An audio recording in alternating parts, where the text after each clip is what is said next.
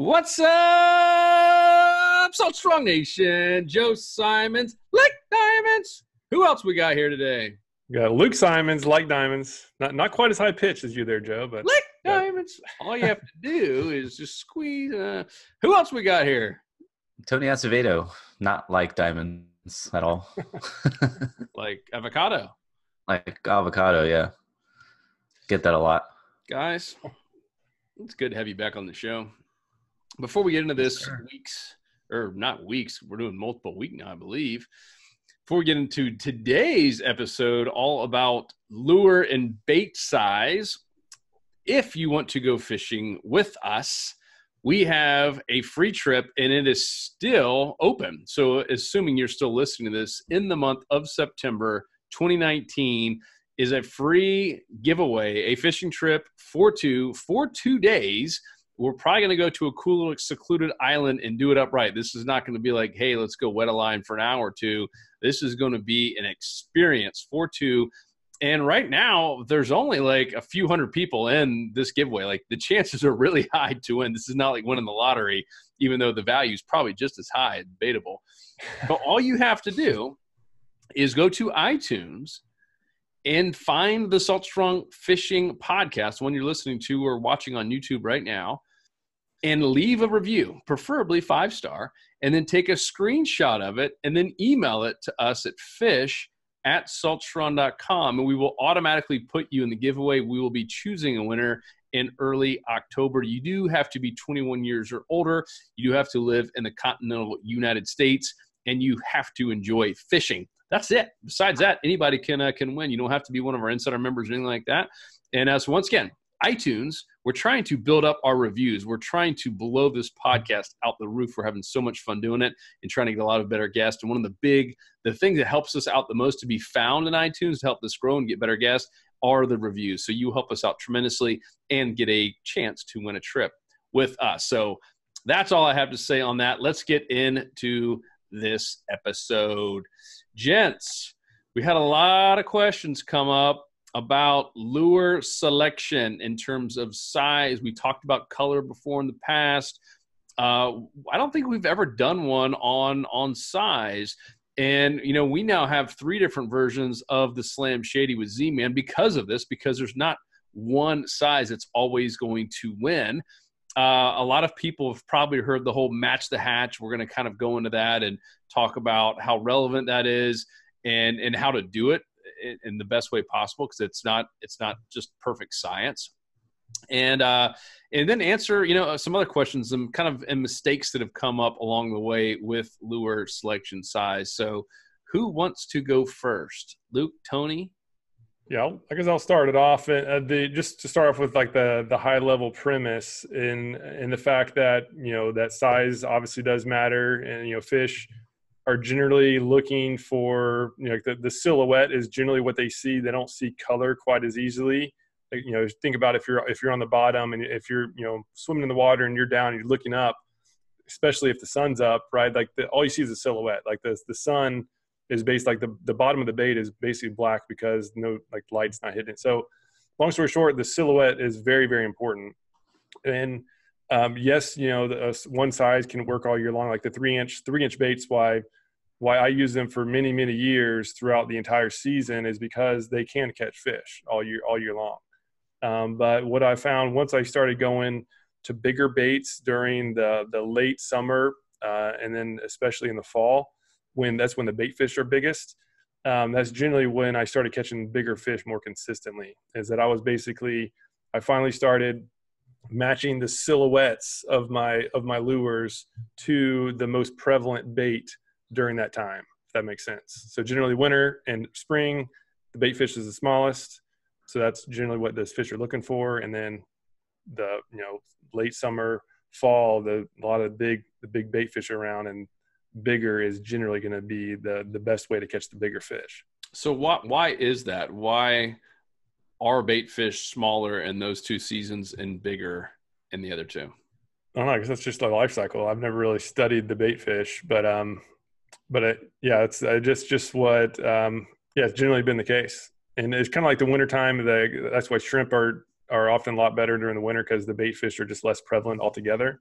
But it seems like at least around here in Central Florida, and even Captain Peter Deeks in that course we did with him on live bait. I mean, it sounds like it's pretty standard across all regions. That's the general size changes across the seasons. Yeah, it seems like the bait pretty much hatch in the spring, then they have pretty much all summer and fall to grow. So by the end of the year, they're at their biggest, from what I've seen. I'm telling you right now, we need to get an expert on bait fish on this joint pronto. We do. It's a cool thing about fishing. There's always something new to learn. I've never seen so many guesses in all my life, except for me. Last time I went fishing trying to pick out a good spot. So. All right, cool. So that's the general idea, is match the hatch. What does that mean? What does match the hatch mean for those that have never heard of that before? Well, it comes from fly fishing. It's the hatch of flies, and so you match whatever's hatching at the time. But the same premise is across the board with fishing. So it's literally just match whatever's in the water, match as close as you can. In general, I mean, if I'm out fishing and the whole, the fall is the biggest. It's a generality. It's not always the case. If I'm out, even right now, it's fall. It's the time where the bait is generally the biggest. But if I'm out and I'm just seeing a bunch of glass minnows and that's the only thing that's there, then I'm going to go small, right? I'm just going to assess that, okay, right now in this given spot at this given time, I'm seeing smaller bait. So I'm going to go small. I like to get a little bit bigger than what's there, but I like to get close. In the same, but I would start with a bigger bait because the odds are going to be that the most bait in the general area are going to be big.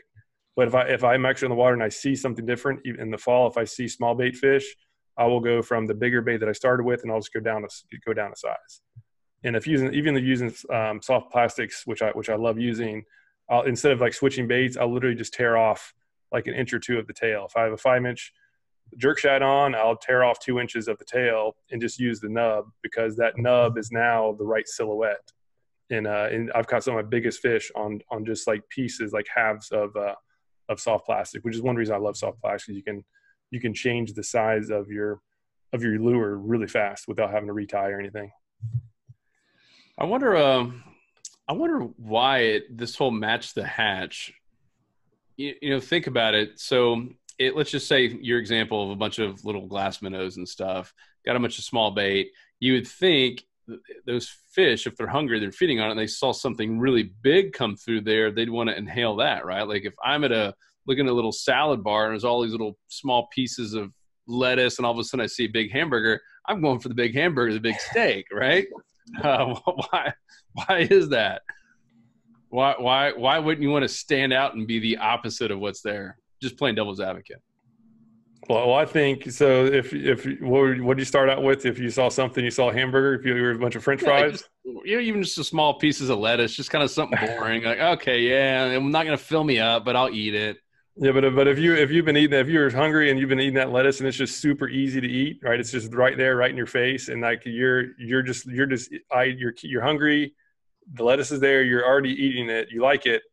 And it's just you're just already eating. That's what you're looking for. Like when you're looking around, you're just looking for, hey, where's the next little piece of lettuce? I'm gonna come grab real quick.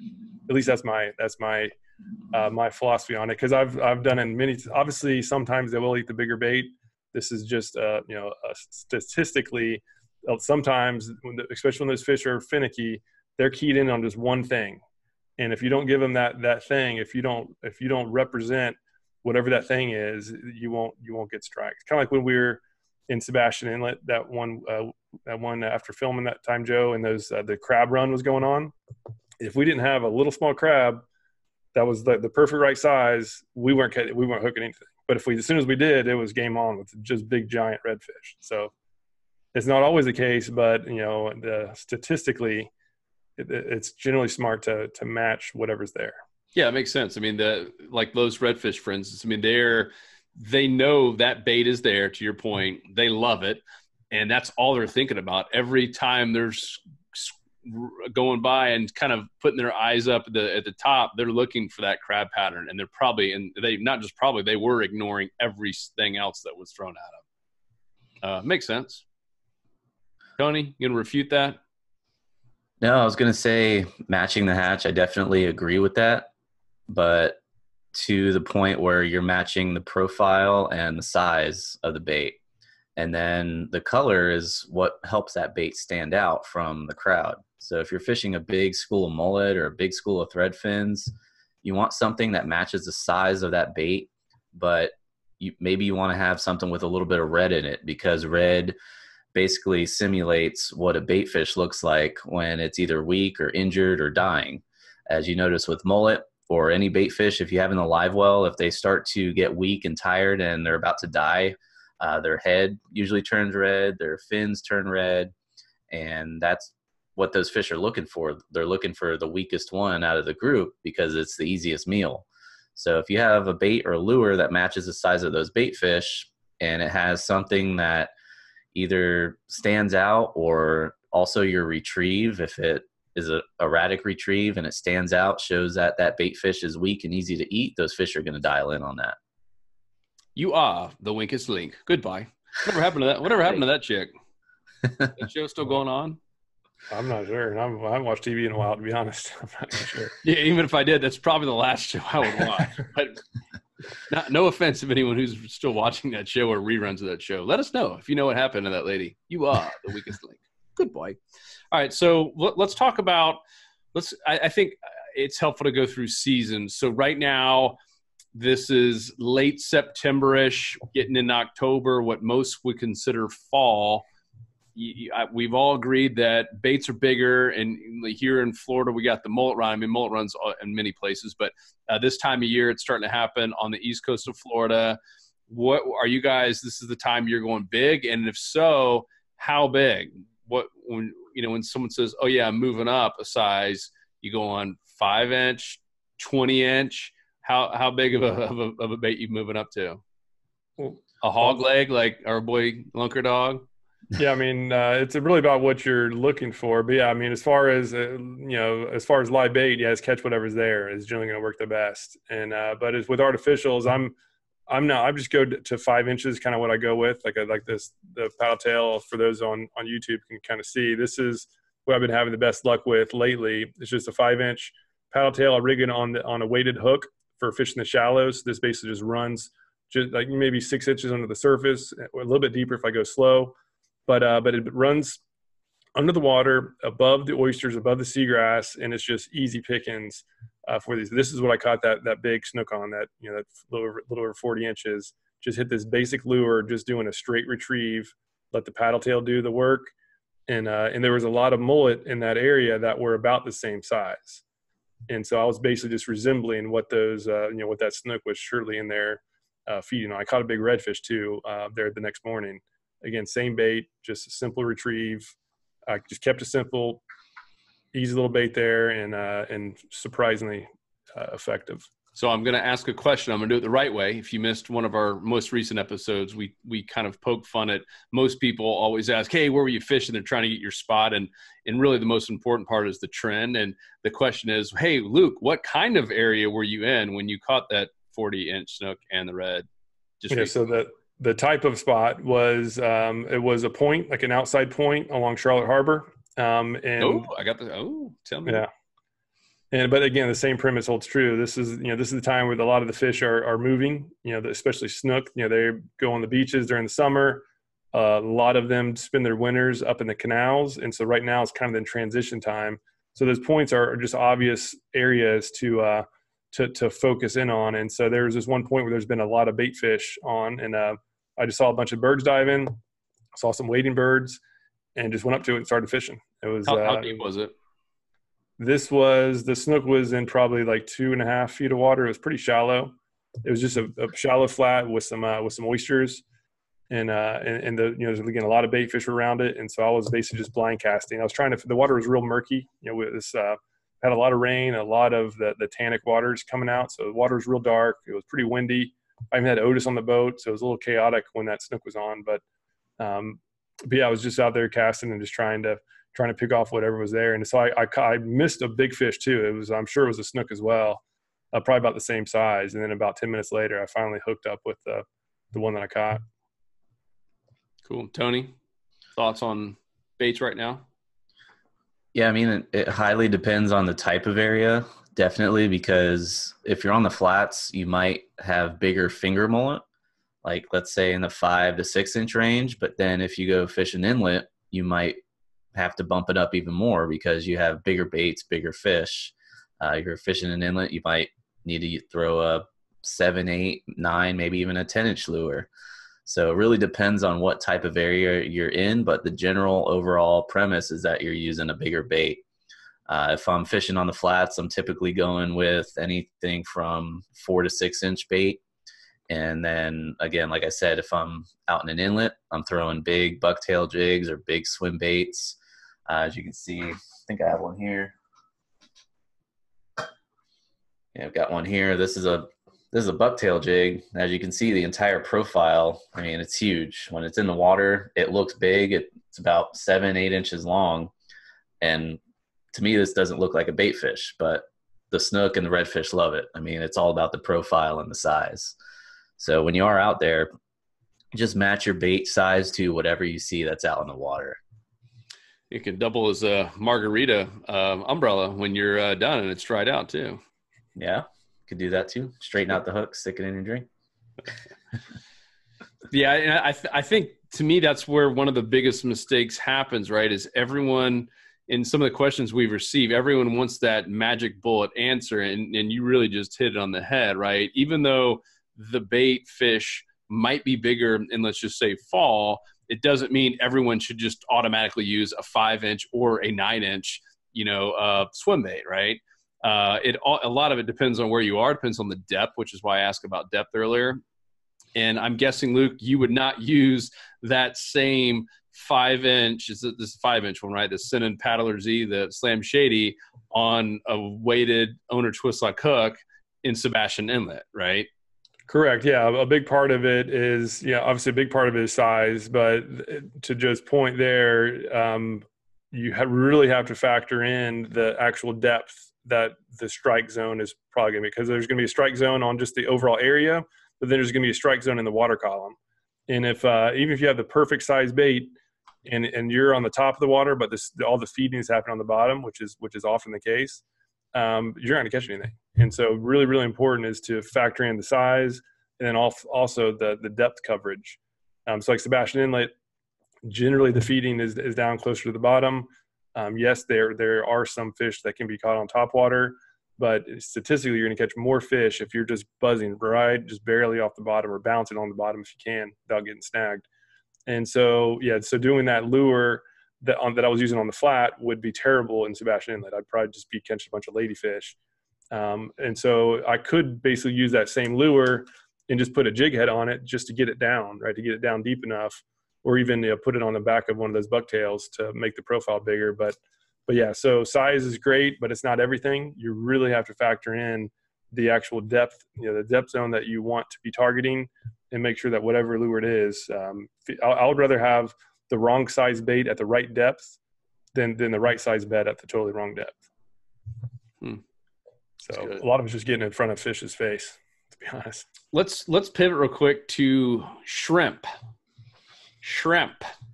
So shrimp are, probably one of the most popular, obviously, live/dead baits, but they're also incredibly popular. I know, Tony, you catch fish, I believe, year round, using some type of shrimp pattern, but it's not like, maybe I'm wrong, I don't use them enough. I use basically just that Berkeley Gulp shrimp and occasionally the Z-Man, and it's pretty much the same size. Like, I haven't seen a 3-inch shrimp and a 10-inch shrimp, right? Or is it out there? Like, meaning, is it as important with the shrimp to change up the size as well?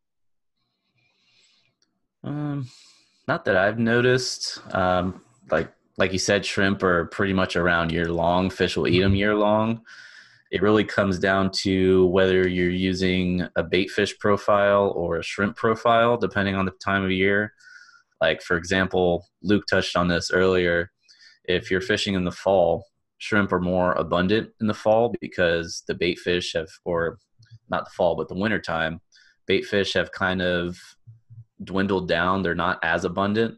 So the fish are going to be feeding more heavily on shrimp and crabs and crustaceans more than bait fish. So you might have a better shot using a shrimp imitation later in the fall and into winter when it cools down a lot and those bait fish move out. So that would be my take on the shrimp. The size of shrimp, they're, like you said, typically finding them anywhere in that 3, 4, maybe 5-inch size. But if I was a fish, if I did see a bigger shrimp, no matter what time of the year, I'd probably eat that. No. That's just my thinking. Tech needs to come up with a big 9-inch shrimp, dude. I believe Chase Baits has it's almost a 6-inch shrimp. It's pretty big. It's about total size of my hand. You can just lay like it. Looks like a big. at least, right? That's yeah. Have you used that one yet? No, I haven't thrown that one yet. Yeah. I want to get a bigger weighted hook, see if I can throw it in the inlet. You might catch the world record cheap set on that, Tony. Just might. Big old shrimp. So what else? What else in terms of changing up size? Like I want to start with you, Tony, because you're out in a kayak a lot. I know you're trying to minimize your tackle. Not that you aren't, Luke. You're a minimalist as well. But Tony, you're trying to have as few things as possible. Do you only take a couple different sizes? Do you take a bunch of things when you're going out? What does your tackle look like when you're going out on a normal kayak trip? I pretty much keep my baits anywhere from 3 to 5 inches pretty much all year long. That's what I'll carry with me, like a 3-inch gulp shrimp, then a 5-inch gulp jerk shad. That bait, if you want something to catch fish all year long, pretty much that 4 to 5-inch range is ideal. Those are pretty much the 2 baits that I mainly keep with me, and also a paddle tail, just so you have something a little bit different. Maybe in slam shady color, perhaps? Yeah, slam shady. Oh, guess who's back? Been throwing that quite a bit. Shady. Actually caught that 47-inch red on the 3-inch. So not always do you have to go big for big fish. I mean, that fish inhaled that little bait. Elephants eat peanuts. That was good. But yeah, the 3 to 5-inch range, gulp jerk shad, gulp shrimp, and then some type of paddle tail like the Minnow Z. Usually all I have with me. Maybe a topwater, but that's about it. Good. Luke? Yeah, I mean, I've been keeping it even more simple than that. Lately I've just been focused on doing, some lure reviews and lure contests. So I literally just take 2, and it's usually like the most recent one was, or the one I just edited and put out was the spoon. So I had a weedless spoon, one versus another, a Johnson, Silver Minnow versus Aqua Dream. And so I only took those out, so I didn't have any excuse not to use them. It's easy to get out there, and if you're on a slow bite, it's very easy to just blame it on the lure. And in many cases, it's just the spot. You're not in a good spot. And so I actually caught just as many fish per hour than normal. And I just had to cover some ground. A couple of spots weren't good. I just moved, and sure enough, I started catching fish. So I generally I always have less is more, but I will, if I'm fishing like a tournament, I will have at least one option for like a 3-inch, just like Tony, 3, a 4, and a 5. And I'll usually, if it's in the summer, I'll start with a 4, and then I'll maybe move up or down if I see different size bait in the area. If it's fall, I'll start with the 5, and if it's winter or spring, I'll start with the 3. So just to keep it like super simple, that's basically the methodology that I use. And I really spend very little time worrying about the lure, to be honest. I spend way more time really focusing on the spots. But so the lure side, I try to keep it as simple as possible so that I don't find myself like spending just too much brain energy on trying to find the perfect lure, because there's generally not going to be one of those. Yeah, that seems to be a common trend I'm seeing. A lot of weekend warriors that join the Insider Club, we always ask all new members to, post, a question or a challenge, like something that they want to improve upon. We can help them out with, because we have so much content. I think we just blasted through 1,000 different like fishing tips that we have on saltshore.com. Like that's a massive library.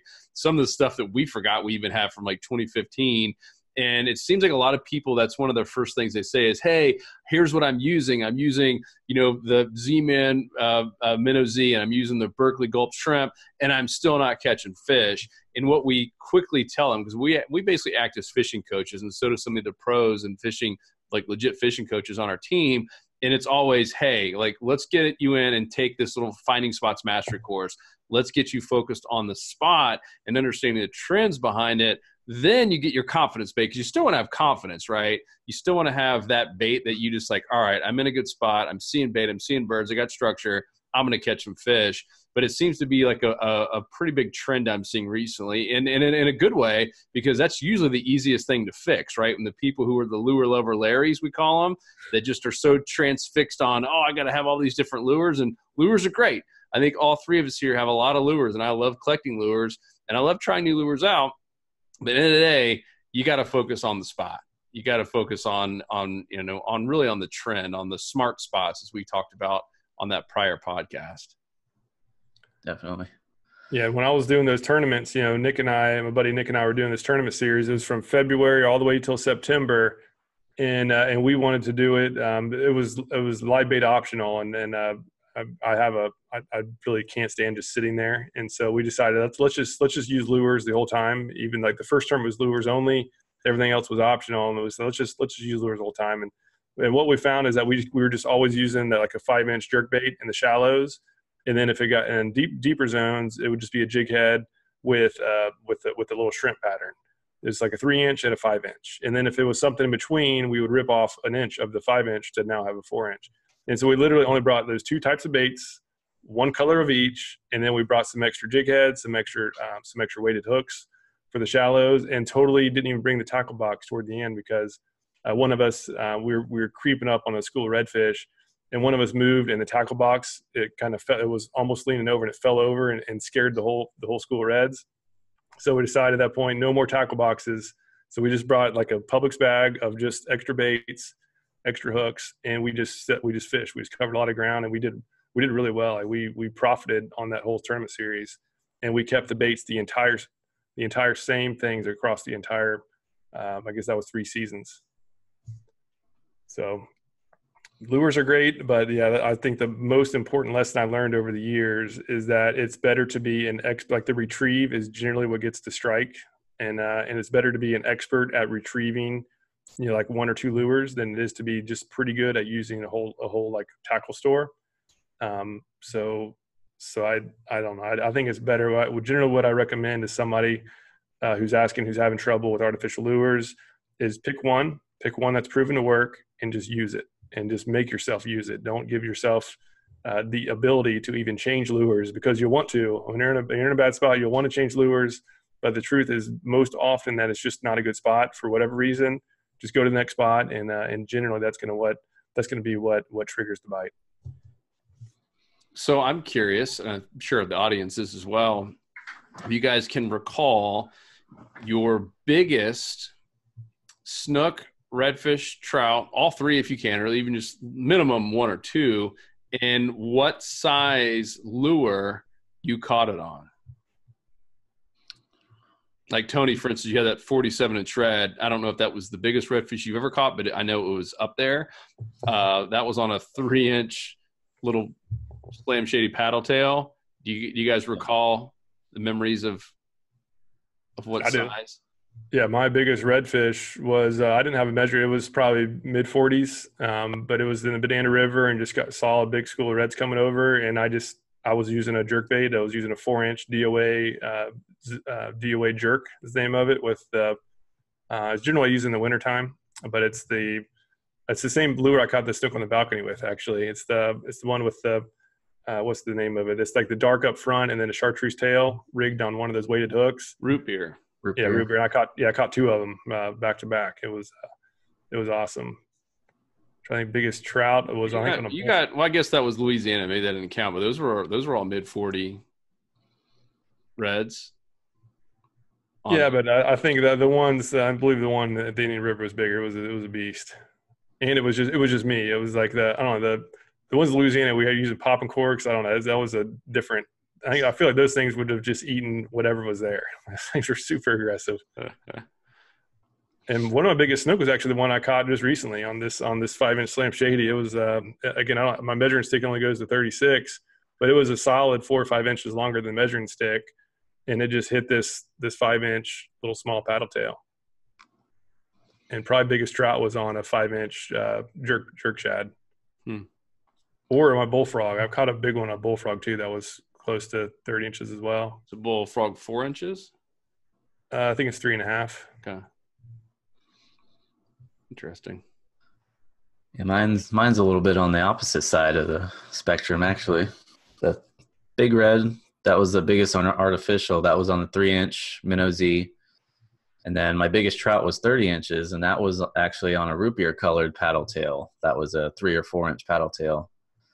And the biggest snook that I've caught inshore was, I believe, 34 or 35, and that was on a 3-inch gulp shrimp. It's all small. Yeah, so again, probably most likely depending on the time of year and the type of baits that are in the area. Crazy.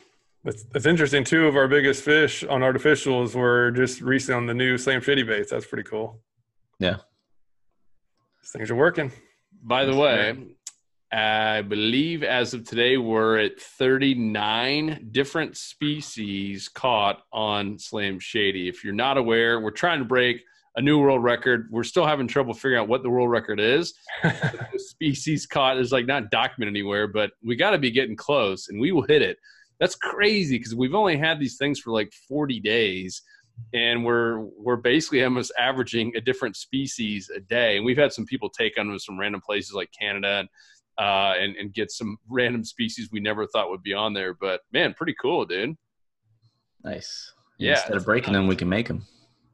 Yeah. 40 species. Who would have thought? And that includes freshwater and saltwater, and a couple, junk fish. Still, some pretty awesome catches. Yep.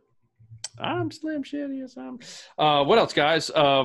Any other thoughts or mistakes on besides the obvious stuff about just not focusing on what's more important, which would be the spot or type of spot you're fishing, right? To make sure you're in a feeding zone, not a dead zone. And then you got the more of the retrieval on how you're right. And then you kind of got the lure and then the colors all mixed in there as well. Yeah, there was I needed to look this up. There was a study that I think it was over in New Zealand did a study on obviously captive fish on what was stimulating the strikes. And they were measuring those 3 factors: the motion in the water, the size, and I think the other one was the color. And what they found is that by far the motion in the water was what really triggered the bite. And that's why I said before, it's just really important to get good at just knowing how to adjust your retrieve to get even a fish that's not like super hungry. Anybody can catch fish those days when they're just fired up. You can go out there and throw anything at them, and which is awesome. Those days are great. But there's always going to be those days where they're just not hungry. They're not aggressive. And if you really get used to using the one lure and you've figured out that, okay, hey, this is one of those tough days, in many cases there's just like a little small retrieve difference that will actually help you get bites. In many cases it's to slow it down, right? And sometimes some cases speed it up. But I guess the key lesson is really focus on the retrieve.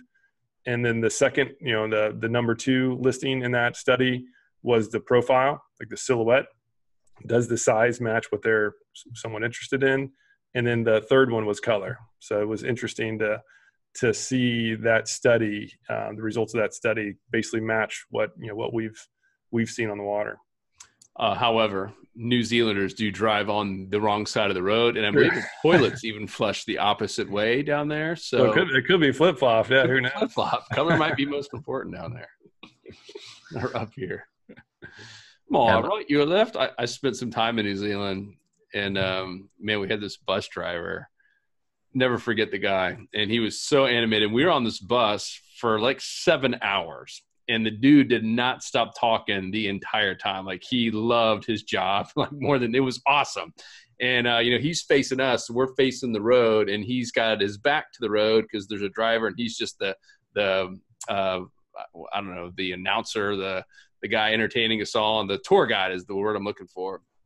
And he's like, oh, right over here, my right, your left. Look over here on this side. Oh, my goodness, over here, my right, your left. Yes, it is true that is an orangutan and only here in New Zealand. Completely not the right animal, but never forget that guy. My right, your left. goodness, look at the size of that one. Oh, you won't see that in America, chaps. Go back to New Zealand. Pretty good at that. Oh, yeah.